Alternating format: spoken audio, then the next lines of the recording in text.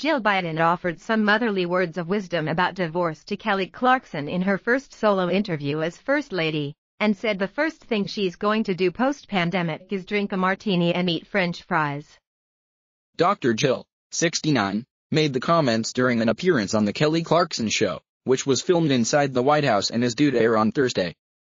Her advice came after American Idol winner Clarkson filed for divorce from her ex-partner Brandon Blackstock last June.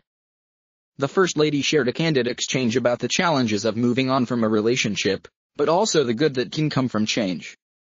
Jill, who divorced from her first husband Stevenson in 1975, told Clarkson, "I want to tell you, Kelly. I mean, this is what I'd say to you if I was your mother. You know, my mother always said to me things are going to look better tomorrow. And if you can take one day at a time, and things will get better."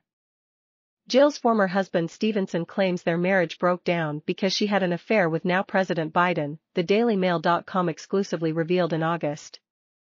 During the show, Jill told the singer-turned-host, "I look back on it now and I think, if I hadn't got divorced, I wouldn't have met Joe. I wouldn't have the beautiful family that I have now. So, I really think things happen for the best." That line almost exactly parroted what Stevenson told DailyMail.com last August about the divorce. "I'm not bitter because, if it wasn't for my divorce, I would never have met my wife Linda, and she's the greatest thing in my life," he said. Scroll down for video. Biden continued to Clarkson, "I think, Kelly, over time, I don't know how long it's been for you, but over time you heal, and you're going to be surprised and I can't wait till that day comes for you." Clarkson appeared inspired by Jill's response, intermittently offering an affirmative yet to her as she was speaking. "You're going to call me up one day," Jill continued. "You're going to call me up and say, 'Hey, Jill.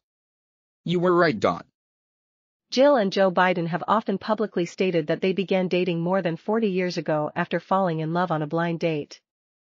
On Wednesday, Stevenson said he did not wish to comment on his ex's latest claims about the end of their marriage. He has a book due out this spring that he has promised will go into greater detail about the split. Speaking from his Wilmington, Delaware home last year, the 72-year-old told DailyMail.com, "I don't want to hurt anyone. But the facts are the facts and what happened, happened." Stevenson claims he first suspected Biden and Jill were having an affair in August 1974, before the couple split in October of that year.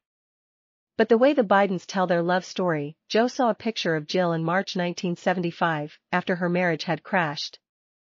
She was in an advertisement for local parks that he saw while passing through Wilmington Airport with his brother Frank. He told Frank that was the kind of girl he would like to date, and Frank said, "Why don't you then?" "I know her," and passed on her number, according to Jill's 2019 autobiography Where the Light Enters.